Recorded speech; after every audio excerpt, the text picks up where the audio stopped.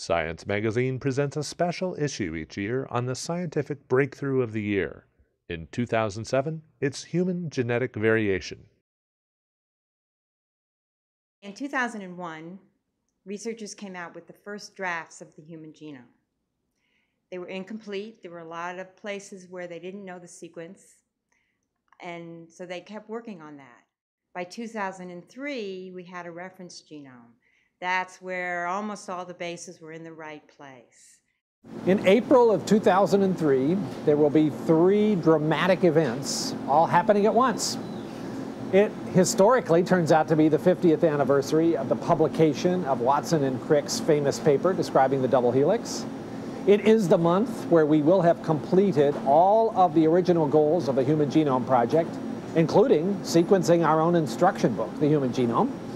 And it is the month where we will unveil a plan, a bold, audacious plan for the future of where genome research can take us next. That plan included several flagship projects. In addition, researchers from around the world continued to work on understanding how the human genome differed from that of other species. A very exciting part of what we've learned from the advances in DNA sequencing over the last 4 years, since the human genome was sequenced, is how it compares with that of other organisms.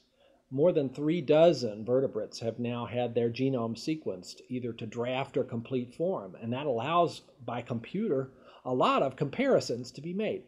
And of course, one zeroes in rather quickly on parts of the genome that appear to be similar between organisms, because those are probably the ones with the most important function. Basically, we're looking at evolution's lab notebook and figuring out which experiments worked. And that tells you a lot about parts of the genome that we didn't otherwise really know were important. So less than a year ago, we were really interested in how our genome compared to our closest cousins, the chimps and the macaque. And by looking at that, we could figure out what it was that made us human. But we have new technologies now, and we're able to sequence or partially sequence the genomes of individual people. And so we're able to look at how am I different from you, and to begin to understand what about a genome makes me me. So DNA variation between people comes in many forms.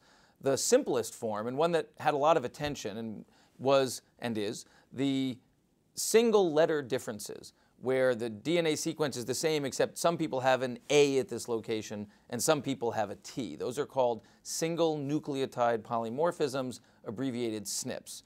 And there are some few million SNPs between any 2 copies of the human genome.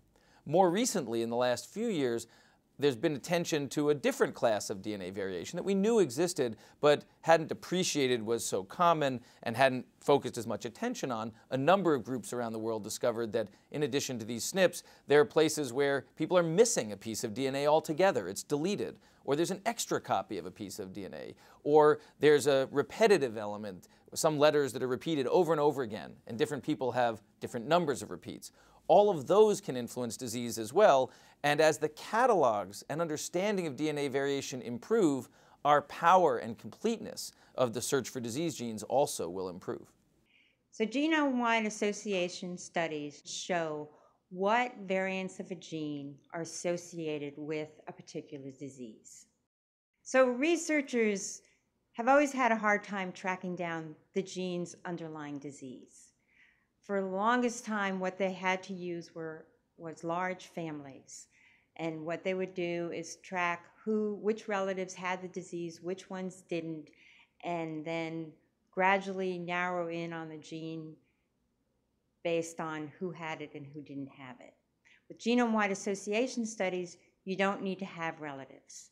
You can look at larger numbers of people across broad populations, and from there, start figuring out what do peoples with the symptoms of whatever disease you have in common in their genome and what they don't. The approach of looking at DNA variation to find the causes of disease, it actually goes back almost 100 years to 1913, which is when the approach was first described by Sturtevant. And it's a very special approach, the geneticist's approach, because it doesn't start with guesses or assumptions about which biological processes are involved, other than saying the disease runs in families, let the DNA tell me what genes are responsible. So that's what we've been doing. So now that these genome-wide studies are being done, we have specific connections between genes and disease, between non-coding parts of the DNA and functions, and that's the clue we need to develop a much better understanding of how our genome leads to disease, which is just a first step to how do we reverse it or prevent it. We read in the press all the time about the gene that has just been discovered for cancer or diabetes or gallstones, because we've had a proliferation of those discoveries this year. But actually, we're using a shorthand there when we say that. It isn't that that's a gene that only the people who have risk for the disease carry. We all carry the same set of genes.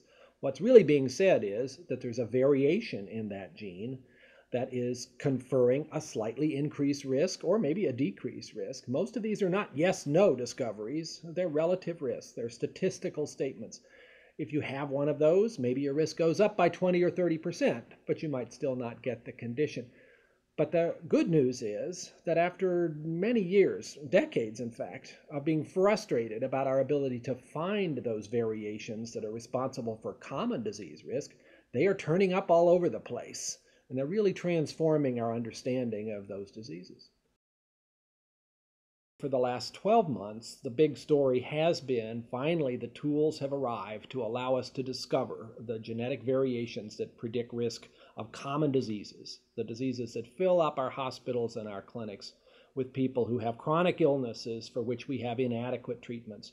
I'm talking about diabetes, the common cancers, mental illness, asthma, gallstones, atrial fibrillation, Crohn's disease, rheumatoid arthritis, all of those conditions where in just the last few months we have discovered very significant genetic contributors to risk. Each one of those gives us a wholly new idea about what this disease is all about, and a whole bunch of follow-on projects can get going immediately to try to figure out how to prevent the disease or to cure it in people who've developed it. So we really have crossed a bridge into new territory in terms of understanding the most common, most complex conditions. And so it's been a long effort by many, many groups around the world to get in a position to do these studies, and we honestly didn't know the answer until the last year. And in fact, if you look at a diagram that reports the rate of discovery of contributors to common human diseases as they exist in the clinic, from let's say the years 2000 to 2004 or so, the rate of discovery is across a wide variety of diseases, maybe one new discovery per year, maybe two. That was actually faster than in the previous decade when you could go a decade without any new contributors to common diseases being found through this genetic approach. And in the last year, in 2007, there are probably 75 bona fide reproducible discoveries across a wide variety of diseases of novel contributors to common diseases through this genetic approach. Our technology is advancing very quickly.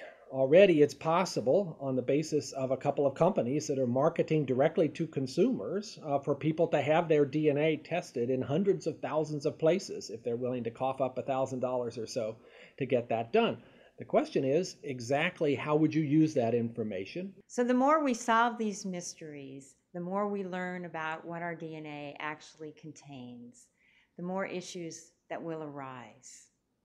There's questions about privacy, and there's also questions about discrimination based on our DNA. And of course, since people have a right to know their DNA information, that's a fine thing. But the question of how often this will improve their health and how often this will cause unnecessary anxiety and whether or not we're really doing more harm than good, that will be something for society to watch quite a bit. Because there's not just the potential for improved lifestyle and prevention, which is a wonderful thing. There's of course the risk of unnecessary anxiety and concern. There's actually the risk that people will begin to think about using this in selecting mates or in reproductive choices, which might be something that people have different opinions on how desirable that is. We need to have a lot of discussion in society about what's the right use of this information, what's the right way to do it in the medical context, what's the rights of individuals to get that information and to profit from that information. And I think that if we have that discussion, we'll probably, I believe in the wisdom of people, I'm sure we'll come to good answers.